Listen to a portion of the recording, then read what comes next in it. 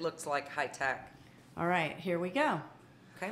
Hi, everybody, and welcome to How to Make a TV Show. This is our first episode. This is day one of How to Make a TV Show, and we are with the lovely, the talented, the funny, the great actor, fantastic dancer, sexy, gorgeous Allison Dunbar. I can't think of what else. I feel like that's good. It's kind good? of embarrassing. All right, Yeah. all right, but it's true. It is true. Thank you. And who I'm, obviously one of your biggest fans, and we are about to create a TV show that we're going to, from start to finish, we're taking you with us, and then we're going to try to go out and sell it. And behind the camera, by the way, is Nancy with her new fangled Hello. gizmo. So we're right here in this bar.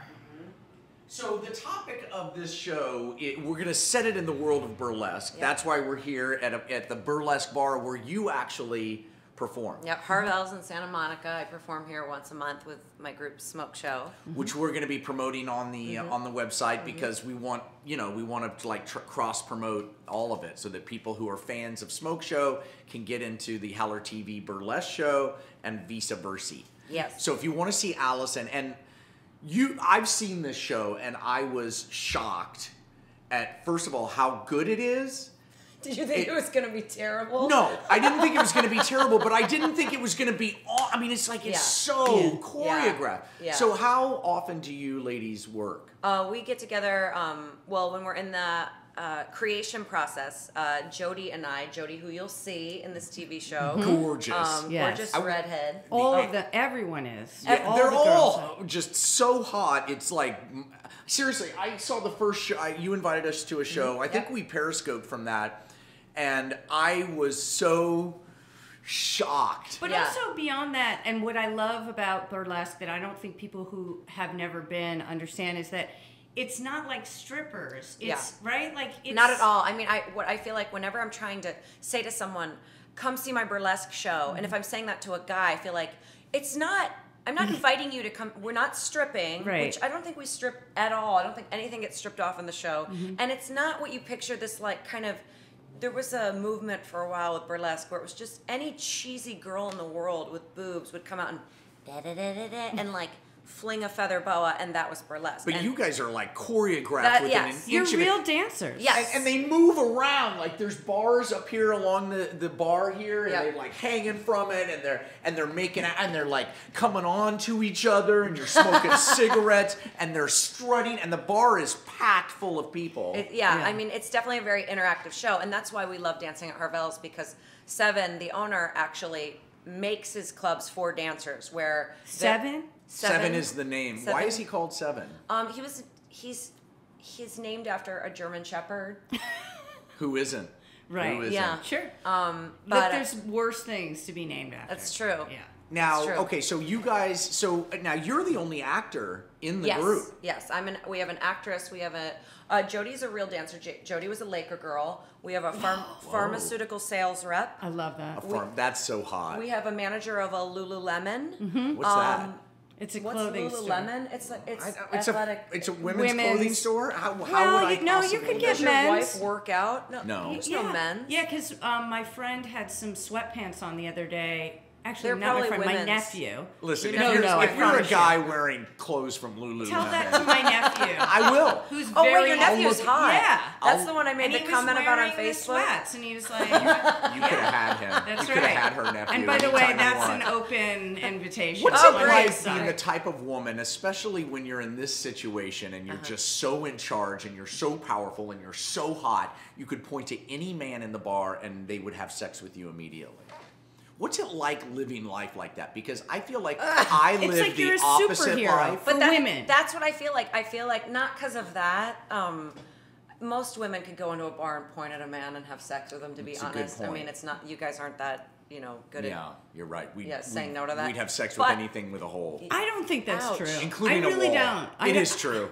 It is true. What I think the power of it is, though, is feeling like sexual and sensual, and that's okay. Not only is it okay, it's like we're going to display it in every single different facet. Like all of our numbers, we try to make our show like riding a roller coaster, where you go on different ways. There are moments in the show that are dark, and slower. And then there's some hardcore, really high energy, you know, goofball characters. So it's like getting to be every single woman. And that's why I usually come up with the storylines for most of our numbers. Jodie choreographs them, but I usually come to her with a story. And I'm always trying to be some sort of woman that I've seen in the world. Either a woman I hate, and so I want to play her to make fun of her, or a woman I love that I want to be for 3 minutes. So we want to bring that type of stuff into the show. Yes, so now I want to too. we've shot one scene. Yeah. And we've shot a scene, and then Nancy is gonna post it for, once we expand Howler.tv, we have to do some technical stuff to be able to post it. But we're gonna post this scene that we already shot, which I thought I was fabulous in. I thought, I also felt that I was excellent. You both were, and by the way, I would say in both cases, this show, this is going to be edgier than anything you've ever seen. Certainly John do. It's going to be raw and sort of Cassavetes-like. It's going to harken back to the sort of Cassavetes, even the style of the shooting, everything. And it's going to be edgy. So it's not for kids. No, this is most definitely not for kids. And we shot that scene. We're going to post that scene. Great. And maybe a couple of versions. We're not quite sure. But anyway, we want to get your feedback on that.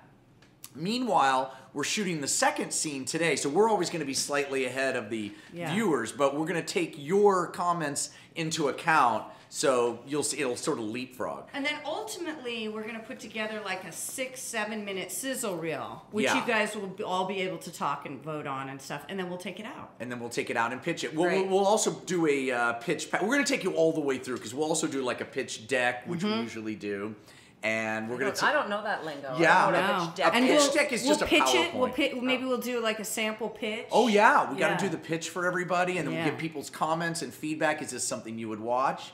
But based on the first scene, I find I'm so hard pressed that people wouldn't want to watch it. It's so, and also the dancing is just hot. And the way we're trying powerful. to do it is sort of like as almost like you're one of the girls, you know, and you're part of it. And that's the whole thing, is we want to make sure this, in the beginning, everybody's going to look a little two-dimensional, like you get who everybody is, but then you're going to start to see the backstory. And this is a story I'm so excited that you guys came to a show and kind of fell in love with what goes on here the way I am, because I've always dreamed of telling this story. I mean, to me, being a burlesque dancer is, and this will sound weird because of how you guys think I look so powerful, it's the most vulnerable I ever am is my burlesque, because it's me telling stories about me. And that when you're an actor, you just pretend to be somebody else. And you're in your panties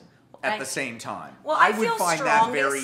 I feel strongest in my panties. I think the difficulty... That should be on a t-shirt. In like, when I look at burlesque, because, you know, obviously we're all looking at, like, what are past shows? And I notice that every burlesque show I've seen is a little bit of All About Eve. It's all, there's some young... Yes. And one of the things that I thought was interesting that you said to me is most women don't even start burlesque until they're into their 30s. They're not allowed into burlesque groups because it really... You don't start really kind of discovering your sexuality and actually owning it, living in it until you're in your 30s. And you need life experience to burlesque dance, because it's something I think, I don't mean to like gospel about burlesque, but it's a soul thing. Yeah. It is not, real burlesque is not just, oh, I'm wearing this because I look hot, let me look sexy. It's, like I said, a storytelling, a woman's storytelling, and...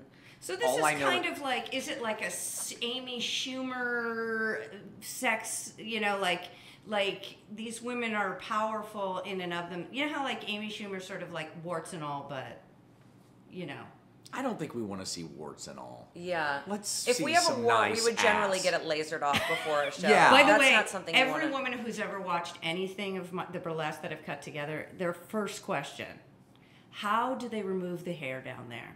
laser. Wow. Well, some of the girls wax. I can't wax because I get folliculitis, so I just laser. You fully laser. Yeah, folliculitis is inflamed follicles. So it's like bumps? I get bumps if I tried to wax. We don't need to see those bumps. I don't think that's sexy. You stick with the waxing. So, I laser. You laser. What do you do? I do thread. Yeah, I do it myself. You thread your pubic hair? That would be so painful. I'm totally clean right now. No, I don't do anything. I've got dingleberries from 1989. Ew! That's what a man does. He hangs on to his dingleberries. All right, on that note, we're going to, please take a look at this. Remember, you can we also, by the way, I don't know if you know this, but we have a burlesque t-shirt that people can buy to support what we're doing here. And that actually goes directly into the shoot. Into the shoot. Yes, not buy into our a pockets. t-shirt. Yeah. Yes, and then, and that's it. So we're going to keep posting more, but this is day one, how to make a TV show, Howler.tv, where we take over the world.